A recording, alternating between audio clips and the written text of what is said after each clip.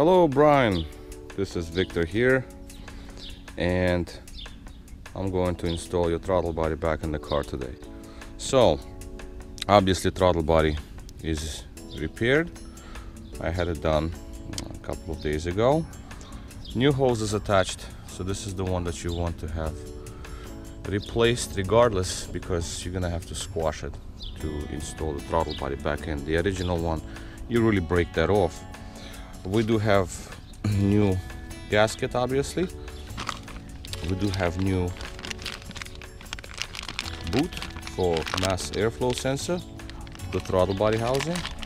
It goes this way. This one is made in Germany. Who's the maker? Strange, I don't see a maker. Well, it is what it is, but I know that I buy these better, better quality than just sometimes, most of the time I buy these OEM originals. This is the old one, obviously. The actual clamps here, they will have to be migrated to a new boot. All right. Also, I did lubricate the linkage just a little bit, those little attachment points, because they were pretty much rusty. I don't know if you can see that. Let me try to show you that. There's a little bit of grease that I installed. Okay, so that is that, and throttle body will be going back in now.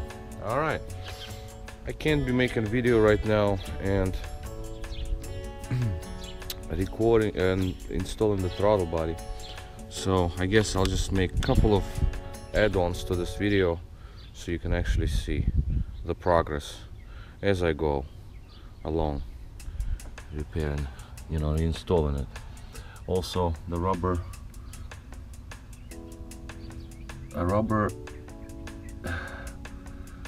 little rubber hose all the way there. I mean, I'm trying to see what I'm shooting at, but yeah, that's the hose that you do check, and it seems to be in good condition. Vacuum line is still in decent condition as well, so we're gonna leave that for now. All right, so I'll be adding to this video as I go. Okay, Brian, so throttle body is installed, parts are all installed, and I had to remove the pipe. I don't know, I guess I'm getting older. I could do it without removing the pipe, but whatever, I removed it, I retightened it, so everything's fine here. I will put a little bolt here, everything's back in place. So a new rubber boot, throttle, a pipe, the hose. Should you want to replace the rest, that's fine. You can just cut the salt pipe here, remove it, and then you can attach a new pipe, or you can even replace intermediate piece, this little intermediate piece that hold both pipes together. Okay, throttle linkage seems to be okay, and I also spoke too early for the vacuum line that went behind the throttle body. Sure enough, it broke in pieces. It's not as horrible as I've seen them, but bad enough, so I just replaced it, throw it away. Also goes for the rubber piece right here. This one is starting to wear out, so I put new silicone piece over there, rubber end. The rest of the line is actually okay, but we're still not reusing this.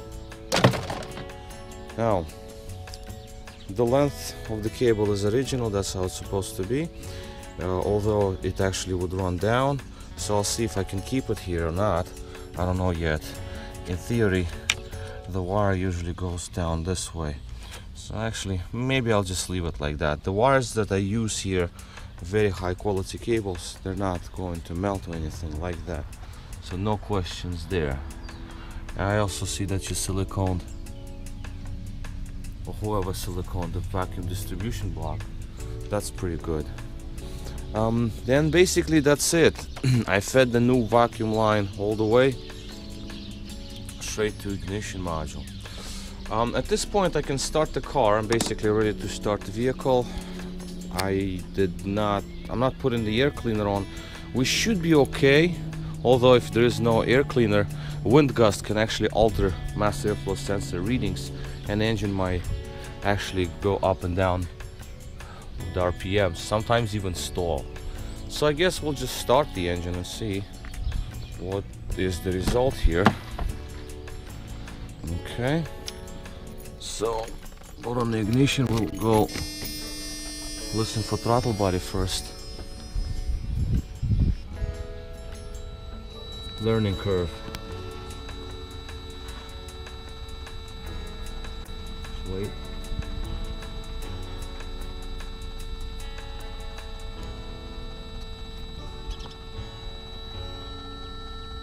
Doesn't want to go into learning. I guess it is learned already. Usually within a minute. There it goes. Okay, that's it. So it went through learning, and now we can start the engine.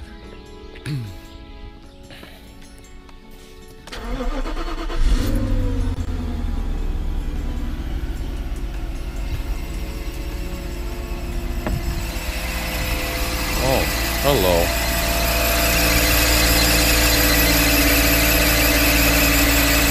Quite squeaky, are we? The belt squeals a little bit.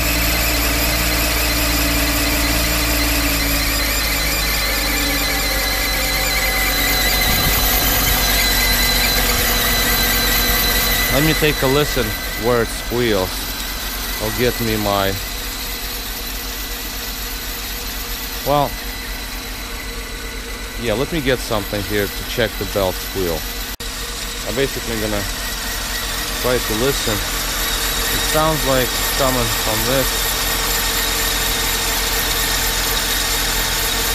No.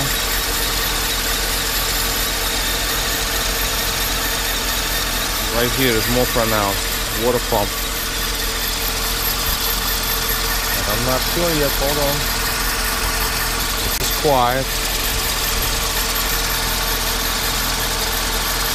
Air pump is loud, but it doesn't really work much. Alternator is loud too, but alternator is under load right now because the car hasn't run. It wasn't running for a while, so I think it's more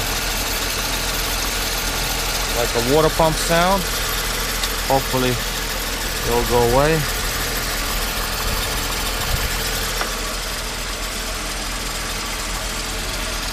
Air pump doesn't really matter much.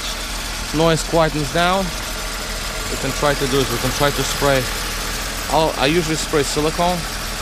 Obviously shouldn't do it, but it is what it is. You just try to see if it quietens it down.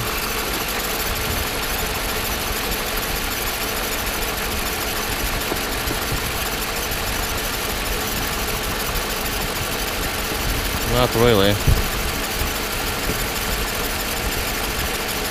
Nope. Belt is saturated, but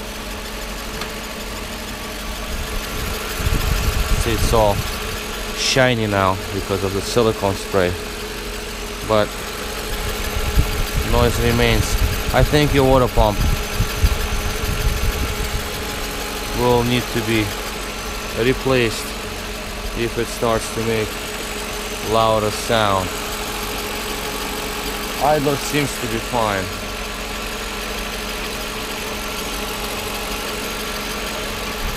Air pump seems to be fine, but water pump here. Yeah, water pump makes just slight noise. So, just so you know,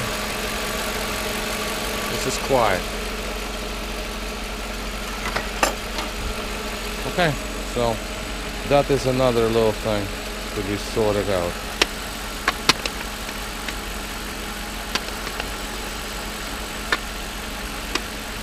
Silicone here, water.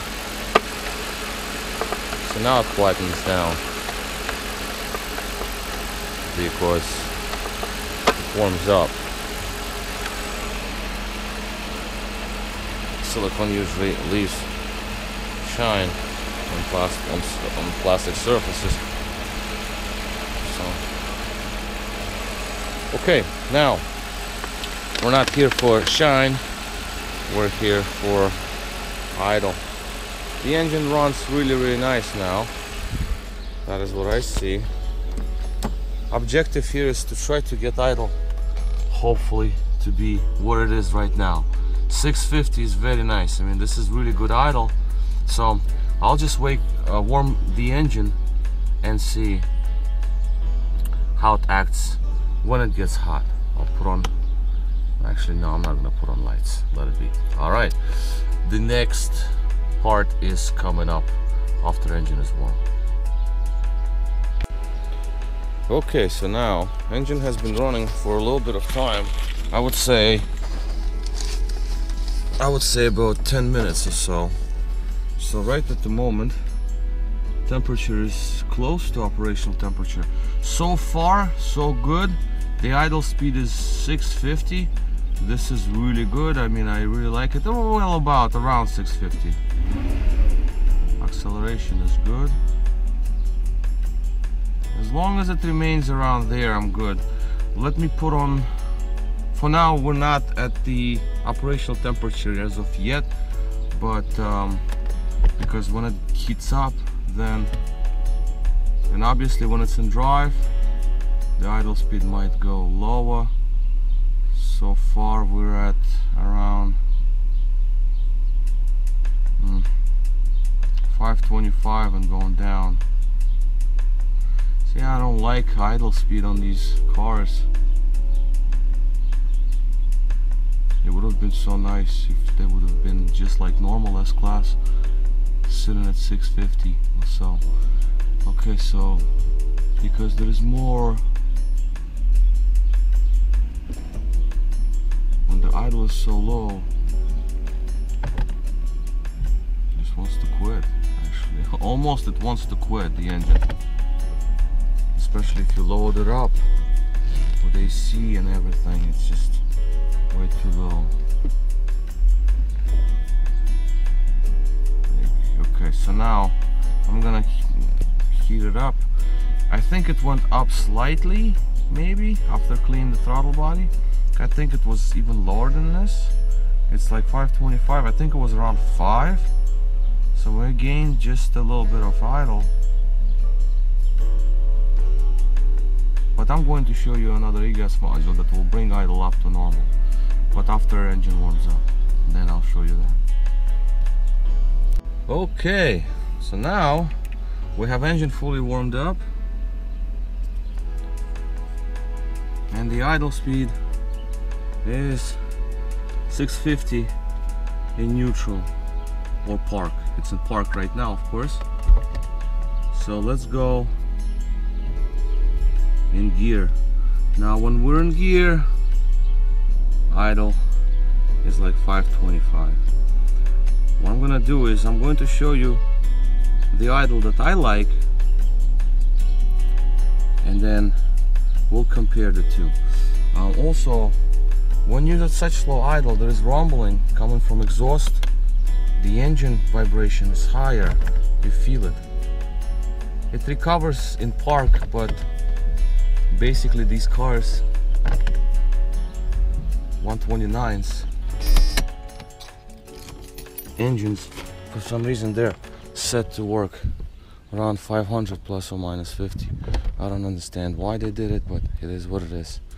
So we're installing e-gas from 500 SEL or S500 M119, but it's going to be from 140 chassis, of course, as you can see. 140 chassis. Now it was made in 93, it appears, so that's probably from SEL. Although SEL 500 SEL number would be like 1632 if I remember correctly, or 1532, something like that. Lower number, 7232, that's like higher number. I don't know why it's there with 93 sticker. It is what it is. See, yours is 08, also made in 93. Okay, and now we're going to start the engine. And we'll compare two idles. I'm not gonna even learn the throttle body, just gonna start it as this.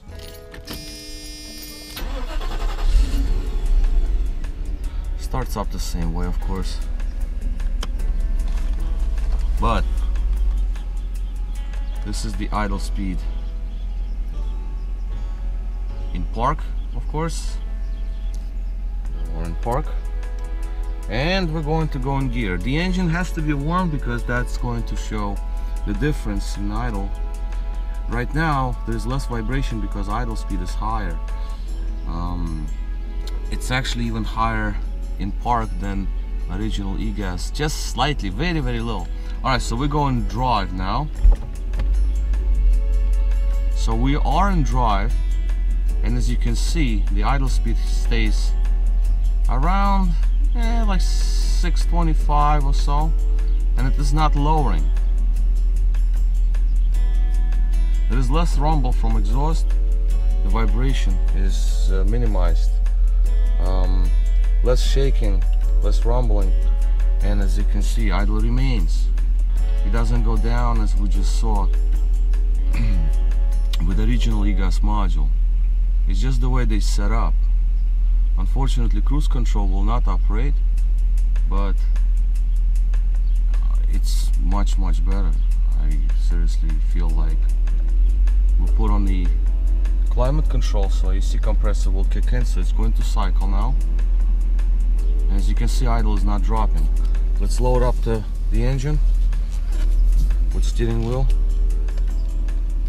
all the way to the left. As you can see, idle remains. Steering wheel all the way to the left, I mean to the right now. As you can see, I'm still in drive, and idle is much nicer. If I go back to park, I'm on park. Slightly changed, slightly higher, very nice. I mean, that's just like, I'm just used to these idles. It's just the way that I feel that all M119s should be, and in this case with the original module. And I've tried another module from another one, R129, and I've seen lots of R129s, and always the same situation. Idle's too low. People do complain about low idle, and it's just, you know. We're in drive now again, as you can see. Obviously, with idle being higher, a car will roll easier if you let go of the brake, if you're in drive or in reverse. But that's just, you know, because it is. But it feels so much nicer. It's just no question about it. No question about it. Go back and park. As you can see, it went up slightly, then it stabilized back to 6. It's hard to say with the actual needle here on the gauge. It's around 650 or so. It's plug, give or take. So as you can see, this is something that I like more. I like this idle way more than the one that comes original with this vehicle. And I might show it to you again, I guess. Yeah, let's just do it. Let's just go and swap out e-gas modules once more to compare both idles. Let's take a look at that. Let's do that real quick. I'm gonna do that. And then again, this is 140 module. We're removing this module. We're going to be installing original 129 module. There goes. There goes, all the way in. Always have to go all the way in. Okay, let's start the vehicle.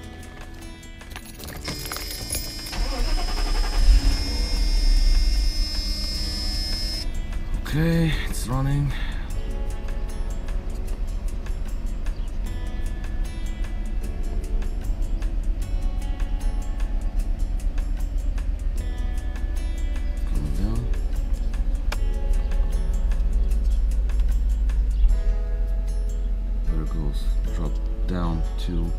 about the same as we saw with another module.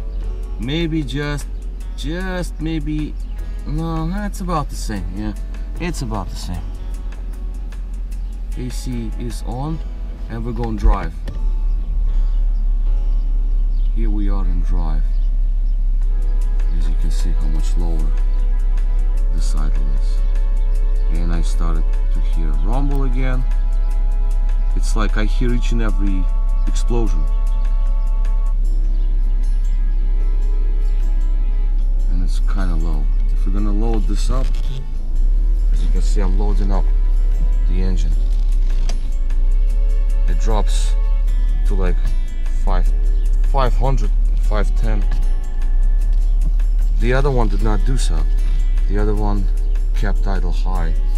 So I'm not liking this. I mean, I'm sorry. It's just like I don't like this. And just how these are.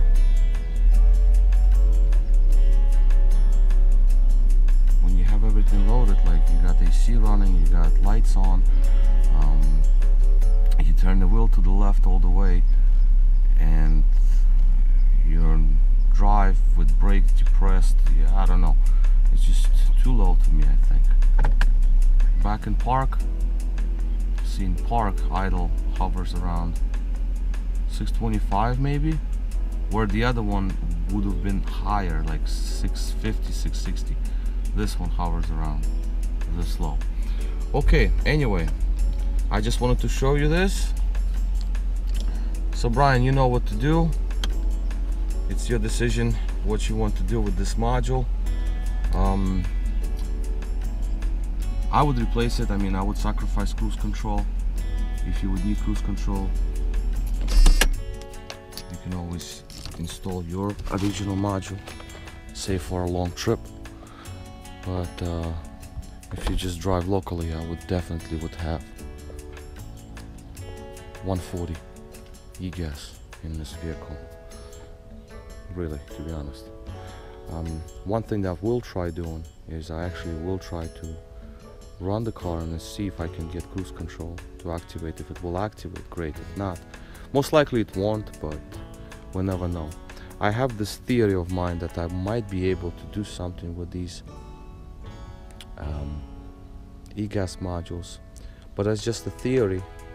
I was thinking of replacing a couple of chips inside the module just to make it think that it's 129 model, but the idle setting would have been higher because I'm using the guts, the boards from 140. So I might be able to do something like that. If I have some time, I will experiment on that and see if I can get this to go higher. Drilling the hole in the throttle body, making it bigger, I don't think it's a good idea, because then you can go too much and then they will never be able to correct that problem. You can have too high of an idle. So for today, I'm pretty much finished. It's getting late, and just gonna put on the cover, put it back on, and then basically that would be all. That would be all. The throttle is good, you know. Oh yeah, somebody already did some reinforcement here because this pocket broke. So I do it a little differently. I can show you later when I see you, like how you can reinforce this so it actually remains. But that's the next step. So far, so good. Okay, so I guess this would be all for me for this series, I guess. You have a couple of things that I mentioned. The water pump bearing is making a little noise. We know that. Just so you know, I mentioned that. And the vacuum tube replaced, and then covers to go back on, and off they go. All right, so this is it. This is Victor at RestoreYourMercedes.com, and thank you for watching.